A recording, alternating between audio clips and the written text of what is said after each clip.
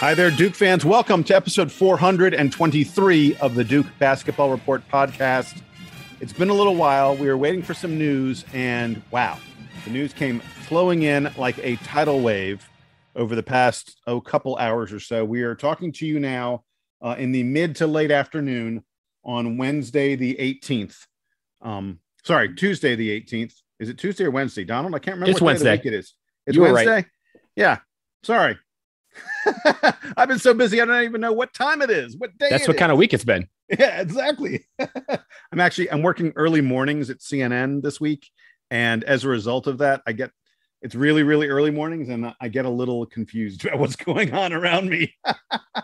In any event, I am Jason Evans. I'm here with you. As you heard just a moment ago, my buddy Donald Wine is here as well. We had to get this done. So Sam Klein cannot join us for this one, but I'm sure we will have time on a future podcast to talk to him about this. So here are the two big pieces of news that are going on right now. I guess you could almost say it's three pieces of news. One is that it's sort of starting to look a little bit more like Trevor Keels is going to stay in the NBA draft, that he's not going to be coming back to Duke. We're not sure. We don't know. We'll talk about it. Number two is that Duke has a visit going on right now at this moment. AJ Green is on campus. AJ Green, someone we've discussed a few different times in this podcast. He's considered one of the better players in the transfer portal. He is a shooting guard.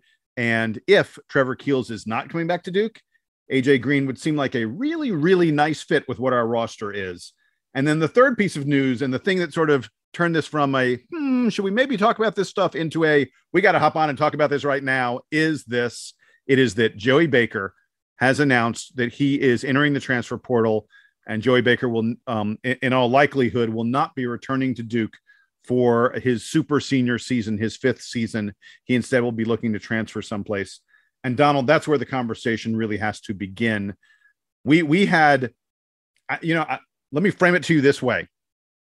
I'm both shocked and not at all surprised. I'm surprised. I'm surprised. Yeah. Well, in this sense, and I think this is what you're getting at. I'm surprised in the sense that, a month ago, we had a pod where we talked about how he announced that he was coming back, and he had the hip surgery. And it was right at the banquet where he announced that he was coming back for another season. And we had a whole podcast where we talked about how he was going to flow into the team, being the leader and being one of those guys who accepted his role as a leader from the bench and not getting in a lot of minutes, and that it seemed like he had embraced that role. So I'm surprised that it's taken another month for him to decide, in fact, I am going to graduate. He did graduate this past week. So congratulations to him on that. That's awesome. Actually, I should correct you. Duke, in their press release today, Joey may have walked. I'm not sure if he walked or not. I believe he did. He did walk. He did walk. He actually technically hasn't graduated. He's got a couple more classes to finish up. He's going to be finishing up this summer at Duke. But you're right. He essentially has graduated. Yes. Yeah, because I saw the picture with him and Carlos Boozer, who also graduated over the week last Congrats weekend. to Los, by the way. I love it when guys come back and get it done. Yeah.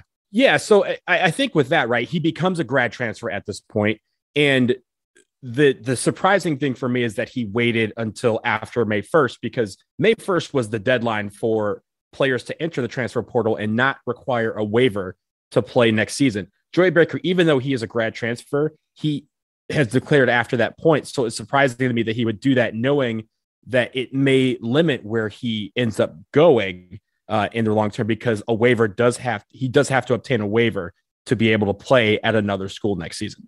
So here's the thing I'll say about the waiver. The NCAA has been handing these things out like candy lately. And the NCAA, we're in an era of player empowerment in ways that probably none of us could have imagined even a year ago. And I think the last thing the NCAA wants is for them to be seen as stopping a guy who has graduated and would seemingly be instantly eligible for transfer because of the fact that he's graduated, and a guy who's coming from a program where his coach, his longtime coach, has left and he's with a new coach. Granted, that new coach is someone he knows, but that coaching transition that Duke is undergoing right now is one of the reasons guys tend to get waivers and tend to get them granted by the NCAA. I just don't think the NCAA really wants to get in a situation where it looks like they're stopping Joey Baker in what would be his last season. Like if they stop him from playing, then his career is done and he doesn't play anymore. It's not one of those situations where they would be like, no, you know what? You got to sit out for one more year and then you can play. This would be it, because Joey would be out of eligibility. So I don't think the NCAA is going to get in his way. I think the waiver is something. The fact that Joey did this without even really talking about the fact that, oh, I need to get a waiver and, oh, I got, I think they know. I think Duke knows, and I think Joey knows that this isn't going to be that big a deal for him to get a waiver and play wherever he wants to. So let me get back to very quickly why I am both shocked and not surprised at all. I'm shocked for the very reasons that you mentioned, that Joey announced he was coming back, that we had this situation on his senior day where he didn't play and where we all said, oh my gosh, this has to, he has to be coming back. Duke has to honor him at some point, and he's clearly coming back. So I guess I'm shocked because what all this says to me is that Joey and Duke had a plan in mind a few weeks ago, and that plan has now changed. I'm not shocked in that I think that it is pretty clear that Joey got the impression, and Joey may have spoken to John Shire about this. Joey was not going to be a starting wing for Duke next year. And that Joey was maybe going to face, somewhat limited minutes again in terms of playing time opportunities. I don't know how limited they would have been. And this naturally leads us into the conversation about AJ Green and Trevor Keels. So maybe we need to go there right now. But I think regarding Joey, he saw the writing on the wall. I think he gets a very distinct impression. And I'll go ahead and say it right now. I think that this is a sign that Duke feels extremely confident, either that Trevor Keels is coming back, or I think the or is way more likely that AJ Green is going to be committing to Duke, and that Joey went, wait a second, my playing time opportunities are not going to be what I thought. What do you think about that, Donald? So I agree with you there. I just don't agree on the fact that it took this long for him to realize that, because Joey Baker's a smart man. Again, he will soon have a piece of paper from Duke University that says he's a graduate. None of this has changed in the last month. Yes, AJ Green is on campus today and people are trying to connect A to B, but I don't think that was the straw that put him over the top. And that's why I'm a little bit surprised that it's coming at this point in the offseason and not a month ago, when he could have said, at the banquet, kind of been given a senior send-off at the banquet saying, hey, I'm about to graduate. I'm going to take another year here. Because remember, we've talked about this many times on this podcast. He was supposed to redshirt. He came early. He was supposed to redshirt. He didn't end up redshirting that year, his freshman year. And, he's had a lot of injuries that have kept him out of a lot of games over the course of his career. When he's been in, he's been great. And he's been a model citizen. He's been a great leader for Duke. And honestly, like I said, I think it's very important for people to recognize one of the best jobs that anyone on this team did last year is him deciding that he can be a leader, even though he's not going to be in the game more than 5 to 6 minutes a game. Like, that is a very big ask for a senior to say, you're not playing, but you still need to step up and lead this team. And he was able to do that in the ways that he did. So I think, Duke and Duke fans love him. I think he's leaving with his head held high. The program is wishing him well. And I think all fans are going to support him wherever he goes. I just found it surprising that it came today. So two other things I'd say about this before we get into the Trevor Keels and AJ Green conversation, which we are going to get to. And I'm betting that most folks who are listening are sort of like, yeah, get on with that stuff, because that's potentially more significant. First of all, and look, we are Duke fans. We love all the players, but I'm going to push back on you on something. Joey Baker was a disappointing player in a Duke uniform. Joey Baker never averaged more than 12.1 minutes per game in his Duke career. This is a guy who, when he was recruited, now he reclassified, so it affects his recruiting ranking a little bit. But when he was recruited, he was a top 20, top 25 recruit in his class. Again, he reclassified. That knocks him down a little bit in the rankings. But for a guy of his high school pedigree, you would have expected him to develop into more than this past season. He was 12 minutes per game, 4 points per game. And frankly, as we saw, he did not play. He was not he did not contribute in games for Duke, basically in the final 10 games of the season. And his career, there's no way to say it. His career is not what anyone would have expected it to be. If you go back to the day that Joey Baker committed to this Duke team and you find our podcast that we did about him, I am certain that we expected far, far more than what we got from Joey Baker. I don't blame him. Look, not everybody turns out to be the player they were expected to be. The annals of college basketball are littered with guys who don't turn into what you expected, don't even turn into close to what you expected. And I fully expect that Joey's going to go to a mid-major kind of school, and I think he will be an impactful player at that school. I don't know that he's going to be 15 plus points per game, but I think Joey's going to be a good player, a good shooter wherever he goes, and I wish him all the best. And he will always be a beloved Dukie. He spent 4 years here giving us his blood, sweat, and tears, and I love him to death for that. But let's be clear. I don't think Joey was going to play. I think Joey recognized he wasn't going to play a huge role on next year's team. And I think I agree with that too. Yeah, I agree with that too. But I also think, again, this is not a revelation that came yesterday for him. I think this was something that was, I mean, we've been talking about AJ Green and courting AJ Green for the last month and a half. You know, this is not something that came out of nowhere. Baylor Shireman, we've gone after guys that have played his position this entire time. And I don't think that part was a revelation. So that's why the timing is a bit off for me. And I don't say that in a bad way.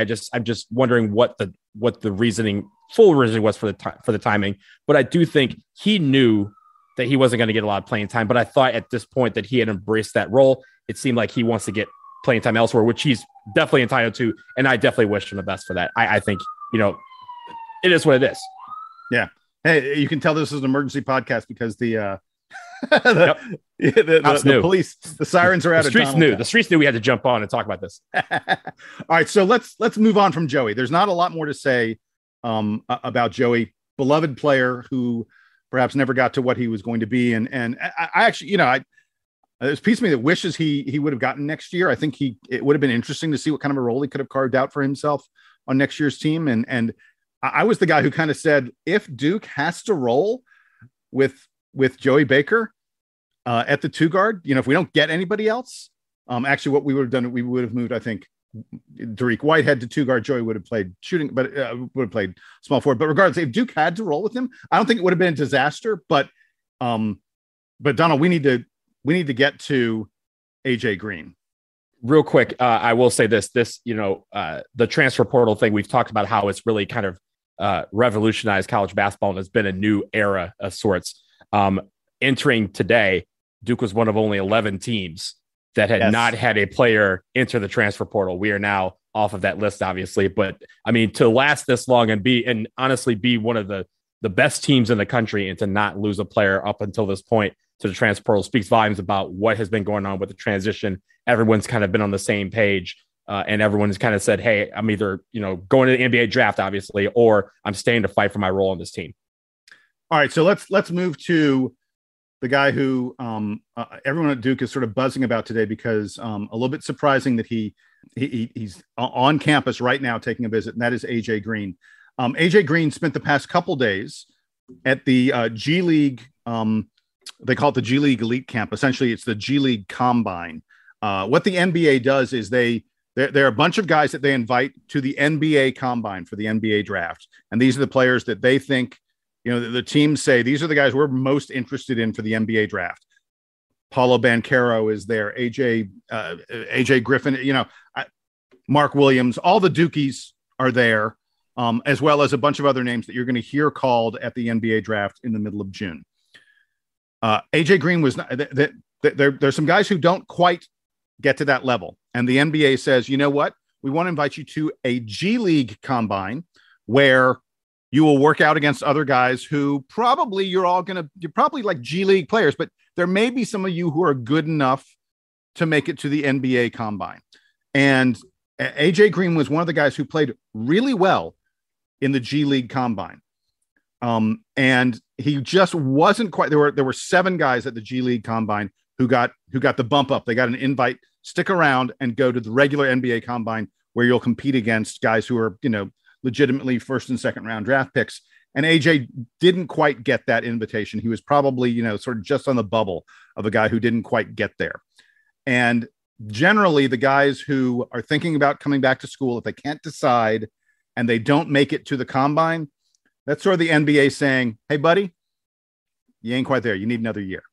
And so the speculation on AJ Green, because he did not get there, immediately turns to, okay, well, where's he going to go to school if he decides to transfer? And AJ Green has announced, he has said he's considering two programs. He played at Northern Iowa.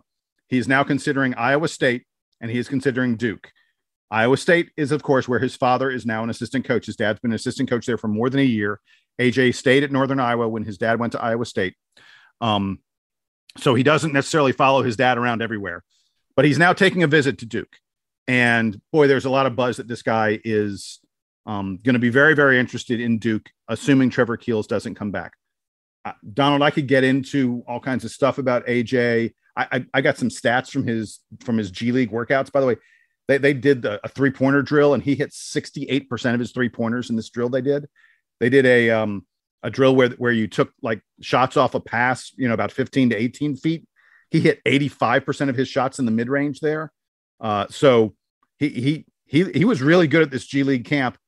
And I actually think this is kind of the ideal scenario for Duke, a guy who isn't quite good enough for the NBA, but could be really good if he ends up being in a Blue Devil uniform.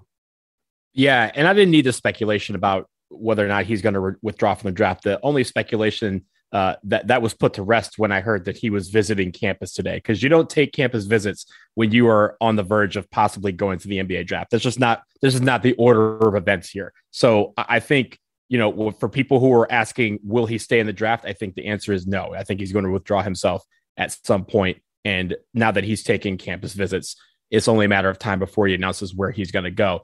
I think this would be great, a great pickup for Duke. And honestly, I think some people have also said this, and I agree with them, that this doesn't necessarily mean that the door is closed on Trevor Keels. I'm not saying that Trevor Keels is coming back. I think I'm the one guy on this pod who has said from the beginning that when he left, I was like, consider him gone. But just because we get AJ Green doesn't mean that that Trevor can't come back as well. There's going to be, I think there'd be some shuffling around, but I think that can work out. We still have another scholarship left to honor for him. So when it comes to AJ Green, though, AJ Green can shoot the ball very well. I think we saw last year having a guy who can shoot the ball very well in the perimeter is going to change how your team flows and how people defend against you, and being able to have that. And also, again, having AJ Green and even Jaden Shoot coming off the bench, like, if we can have those guys shooting threes at a clip anywhere close to 68%, I'll take 40%. But if you have anything in that range, then that means, again, you're stretching the defenses out. People have to guard guys tighter, and that means there's more passing lanes and more cutting lanes for guys to go to the hole. And we have plenty of guys that can take the ball on the ground and take it to the rack hard. So this is what I like about AJ Green. I think he'd be great. And hopefully it's like the NFL where we don't let him leave without a commitment. That's how I see it. I don't think there's at all of a likelihood that Trevor Keels and AJ Green come to Duke. I think it's one or the other. I hope it's one or the other, because now that Joey Baker has left, it's Duke would be in a little bit of a tough situation if neither one of those guys come back. AJ Green, I think, would be an outstanding fit on this roster. As you said, and as I pointed out, a guy who really knocks down 3-pointers. I mean, last year playing from Northern Iowa, he was the Missouri Valley Conference Player of the Year. I want to repeat that, by the way.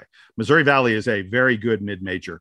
He was the best player in the entire Missouri Valley Conference, the Player of the Year in the Missouri Valley, averaged almost 19 points per game, hit close to 40% from three, hit 91% of his free throws.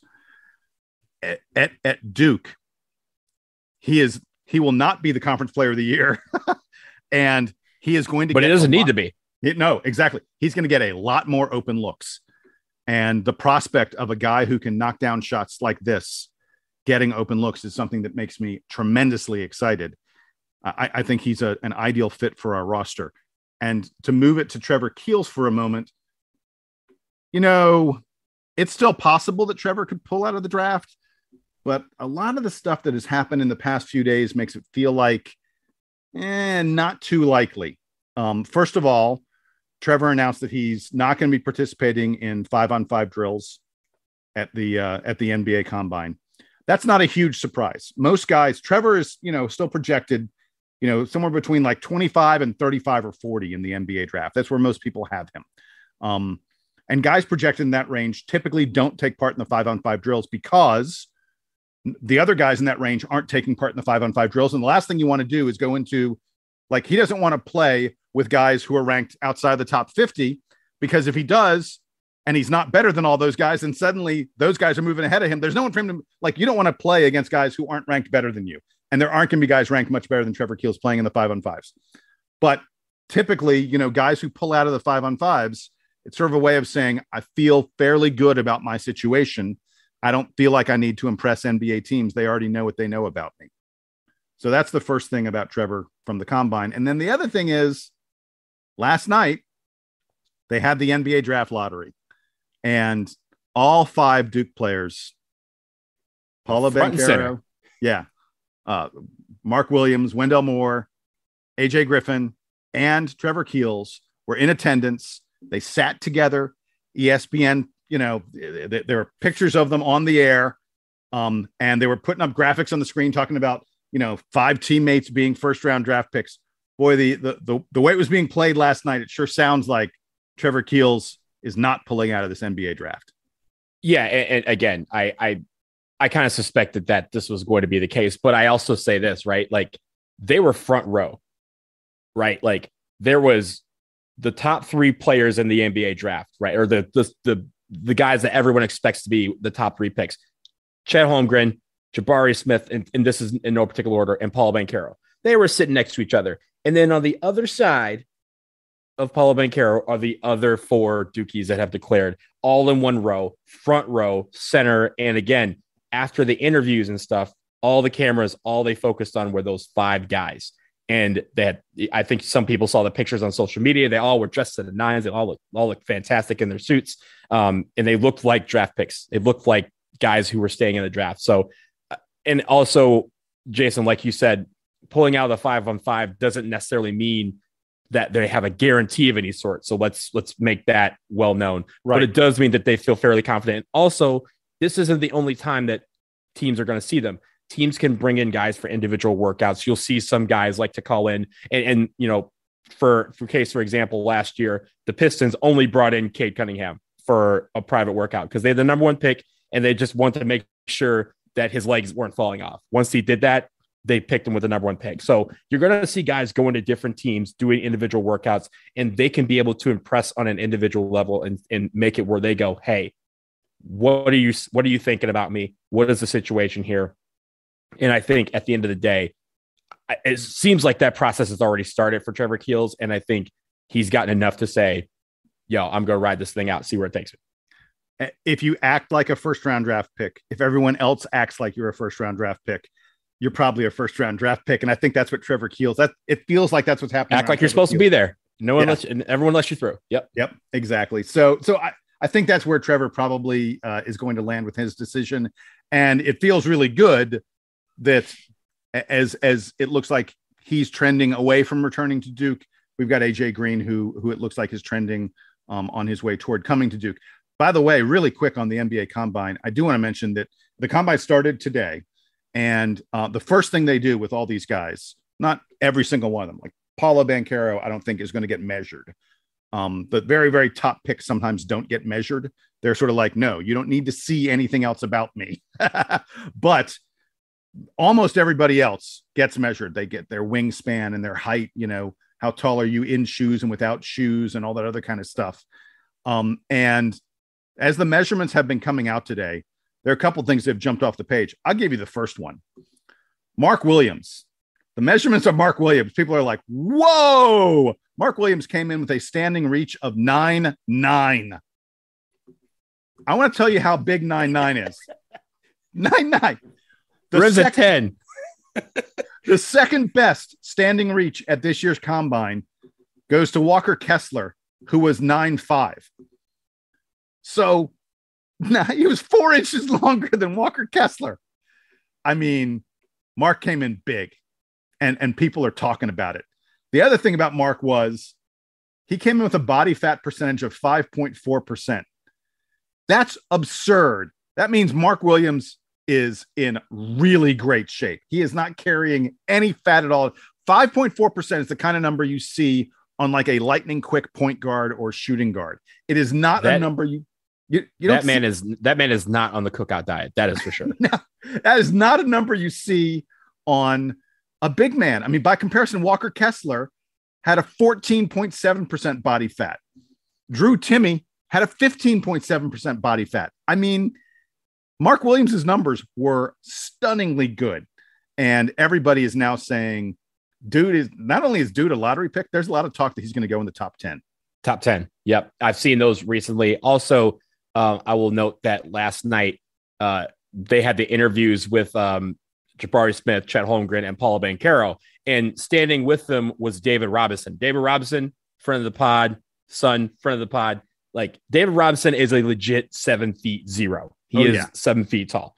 Chet Holmgren was a little bit taller than him. He was like 7'1". But you know who was right there with him? Paolo Banchero. Paolo Banchero is no longer 6'10", ladies and gentlemen. That man is closer to 7 feet tall, and that's not with the hair that's sticking up an extra 2 inches. Because when you looked at all of them, Jabari Smith, I mean, take out the reporter, but Jabari Smith was the shortest of the 4 guys standing up there. And Jabari Smith is also legit 6'10". So Paolo Banchero is basically like, yo, I know there's not going to be no issues with people thinking I'm shorter than I am or playing smaller than I am. That man is legit 6'11", possibly 7 foot. And we saw that this year when we saw some pictures of Mark. We talked about this earlier in the season with Mark Williams and Paolo Banchero next to each other. And we go, okay, either Mark Williams is 7'2" or Paolo is 7 feet. One of those is true. The other is the other guy is not who they think they are, as tall they say they are. So there's going to be a lot of these measurements coming out and people are going to scrutinize them. But the end point is this: you want your measurements to be better than expected. And if they are, that means you skyrocket up lists. And that's what Mark Williams is doing because of his measurements coming in. He has done nothing other than be measured and weighed and have the little body fat, little pincher thing. That's it. And now he's gone from, he's probably a lottery pick to that man is secured in the top 10 at this point. Hey, so let's talk really quick. So, cause we got the lottery results. Donald, give me your projection if you can really quick, because the top of the lottery really, which teams are there matters in terms of who takes who. Where do we think Paolo Banchero is going to end up?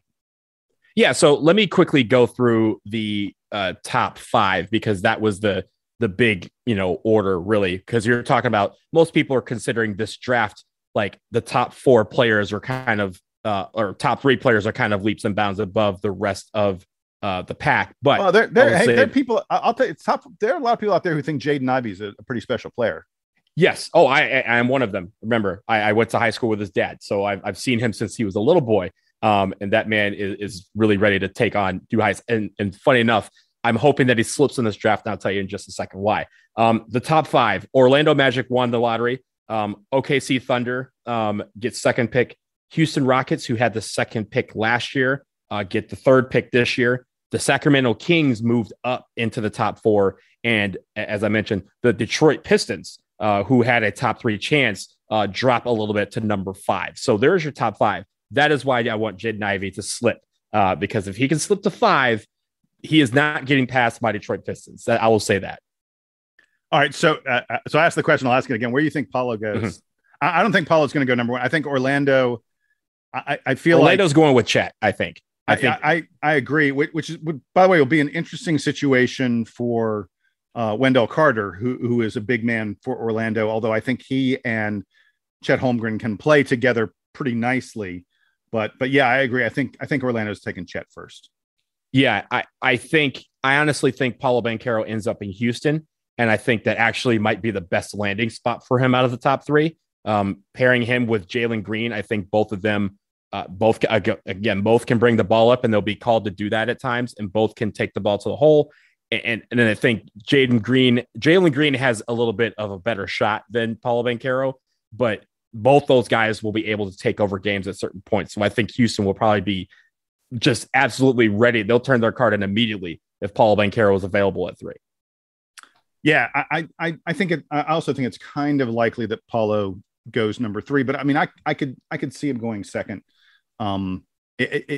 Frankly, these three guys are so close together, and it really depends on whether a GM wants to. I think you roll the dice a little bit more with Jabari Smith and Chet Holmgren than you do with Paulo Banchero. Paulo has the highest floor. There's little question that his skills will translate almost immediately to being an impactful player in the NBA. The question is, do you feel like maybe the ceiling? I'm certain that the ceiling on Chet Holmgren is higher because he's such an elite rim protector and he has such unique skills. I don't know if the ceiling on Jabari Smith is higher than Paulo. It's hard for me to tell, but different teams may see different things and evaluate different things from these guys. Hey, Donald, so we're going to take a quick break. When we come back, what does $12.5 million buy you? How about the GOAT? That's what it gets you. More on that in just a moment.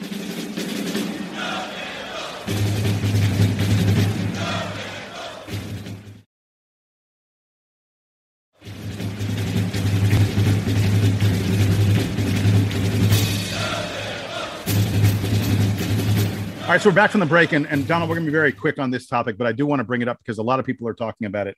It was announced just yesterday that Duke University paid Coach Mike Krzyzewski a little more than $12.5 million in 2020 to 2021. That's according to the school's federal tax filing. Duke is, of course, a nonprofit, and they have to release, salaries of highly paid people at the nonprofit. And the highest paid person, far and away, was Mike Krzyzewski. Donald, before I get your reaction to this, I do want to bring up a couple interesting statistical things that I noticed about Coach K's $12.5 million salary, which, by the way, made him the fourth highest paid coach in all of America. Not in college, all of America. That includes all the pro coaches, all the NFL, NBA coaches. Coach K making $12.5 million in 2020, 2021. Made him the fourth highest paid coach in any professional sport. He was in college, by the way. He was at Kansas's Bill Self, made a little more than $10 million. Nick Saban made a little less than $10 million at Alabama. So Coach K was pretty more than $2 million clear of Bill Self as the highest paid coach. But here's the thing that's interesting about it. It's not that Coach K's salary was $12 million. His base compensation was only $3.2 million. Most of what he earned was a huge $7+ million bonus kind of thing, a deferred payment that he got. Not a bonus, it was a deferred payment that Coach K landed. That's where the numbers really shot up, was in this deferred payment. So essentially what we had was Coach K had not taken salary as high a salary in past years. They deferred it to this 1 year, and then it all came in one big lump sum. So a lot of people are talking about this. They're saying, how can anyone make this much money? Donald, what do you think? I'm surprised it's not less. And if you think about it, Jason, the Chronicle had some other numbers too. They kind of broke it down specifically. The 7.2 million that you were talking about is in what they call other reportable compensation. That's a lot of different buckets that we're not going to get into. They also had 1.1 million in non-taxable benefits, and then they had another 1.2 million in retirement and other deferred compensation. So in 2021, his actual total compensation was $13.7 million. That's last year, mind you, not this fiscal year, not this school year, his last year. So this is his penultimate season that he got this type of money. And honestly, he's worth every bit of it. Because again, I think what most people don't realize is that a lot of the big, public schools, public universities are able to pay all of that. And most of that is in base salary, not in this other, deferred compensation and all that, because they have the boosters who can, Texas can write a check. One guy can write a check for the coach. They also have coaches that are sponsored, and they have all these other things that they do to make it where they can afford to pay high salaries.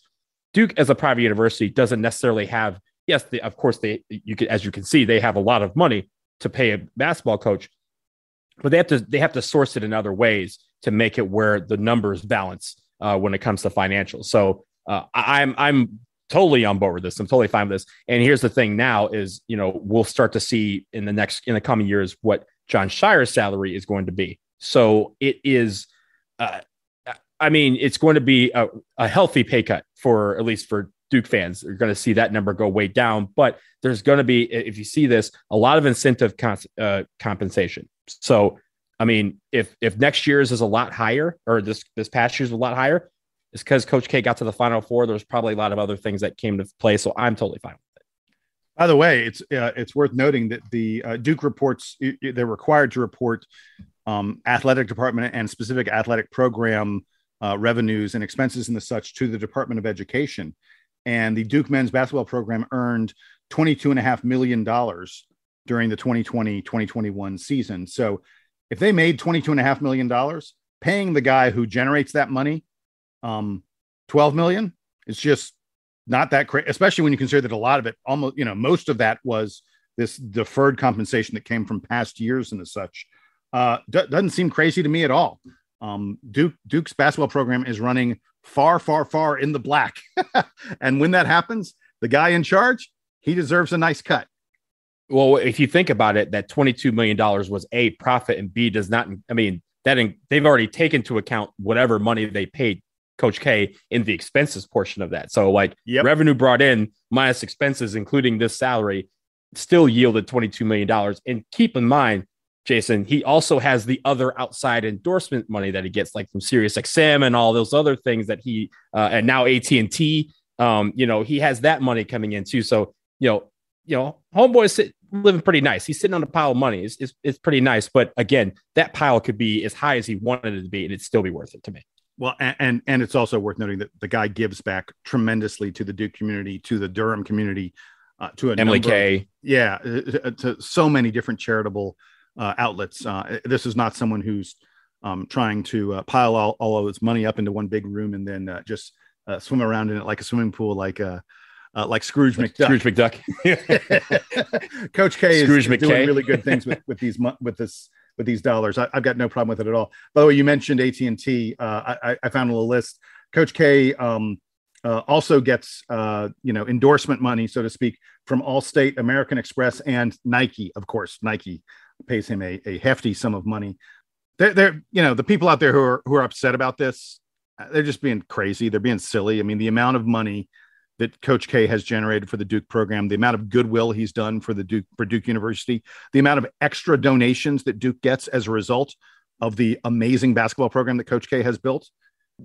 There's almost no number within reason that you could pay Coach K that would seem wrong to me.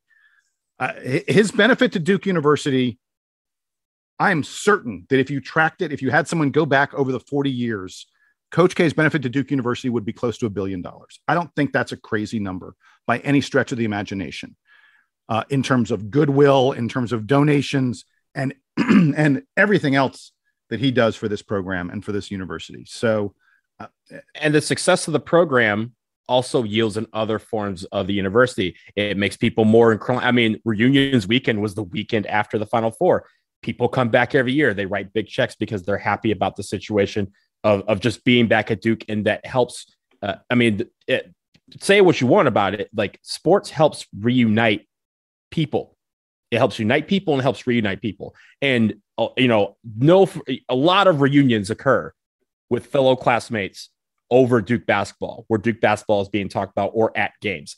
That also helps yield people wanting to go to university because they see how the success of the programs and they want to be a part of that something special that we have here. So him having a successful program for 42 years is the reason why a lot of people, myself included, considered going to Duke University and ultimately attended. Like, it is what it is. So if that is worth, in 2019, he made $7.3 million. And I think we were on this podcast like, yo, we need to pay this man a little bit more, because he was like in a top 40 at that point. Now he's in a top 3 and everybody's upset. No, give that man what he wants. Give that man his money. Yeah, that's going to wrap it up for us here on episode 423 of the Duke Basketball Report podcast. We will be back as soon as there is more news about Duke for all of you out there to hear us talk about. I won't be at all surprised if in the next week we get some more tea leaves, perhaps even announcements regarding what's going on with AJ Green, what's going on with Trevor Keels. These are key roster moves. And we're also going to begin to hear a little bit more about these Duke players at the NBA Combine and what's going on with their draft status. We'll be on top of all of that stuff for you. Hey, folks, and by the way, you can always email us anytime you want. We are dying for more emails to put into our mailbag and potentially do another mailbag episode like we have done recently. Email us at dbrpodcast@gmail.com. like and subscribe, because we want to get those, it helps us out with search results and helps other people to find the DBR podcast. For Donald Wine, I am Jason Evans. Sam Klein in absentia says hi, and here's the Duke Band to play us out and take us home.